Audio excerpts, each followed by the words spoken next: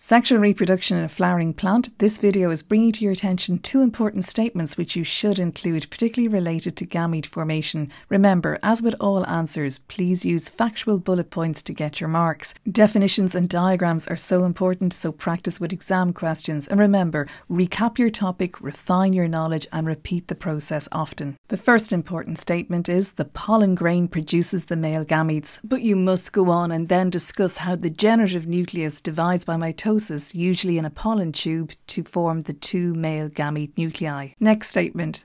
The embryo sac produces an egg cell and polar nuclei, those two polar nuclei, and you're going to specifically outline each of the steps. You're often asked what happens after fertilization to the parts of the flower. The integuments, the walls of the ovule, become the testa, the tough outer coating of the seed. The ovary swells to become the fruit, and the role of the fruit is to protect the seed and to aid with its dispersal. The ovary wall becomes the pericarp, and the pericarp is the outer wall of the fruit. Germination often features on many of the exam questions. Remember, it's the regrowth of the embryo plant following dormancy, and it's all kicked off when water enters the seed through the micropyle. And remember, you must be able to identify that.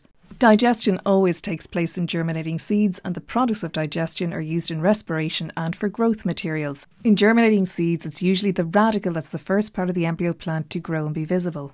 There's two types of germination, and it's all to do with whether or not the cotyledons remain above or below the soil.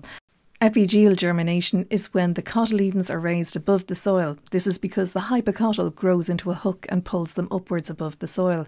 This happens in sunflower seeds. The hypocotyl is the part of the embryo stem below the cotyledons, or where the cotyledons attach. The next type of germination is hypogeal germination. The cotyledons remain below the soil, the epicotyl simply grows upwards, and this happens in broadbean seeds. The epicotyl is the part of the embryo stem just above the cotyledons, or just above where the cotyledons attach. The whole topic of sexual reproduction in a flowering plant is really important, particularly gamete formation and the practicals. Also, know everything about seeds. Why are they monocots or dicots, endospermic or non-endospermic? What does this mean? So know the full story and give detailed bullet points.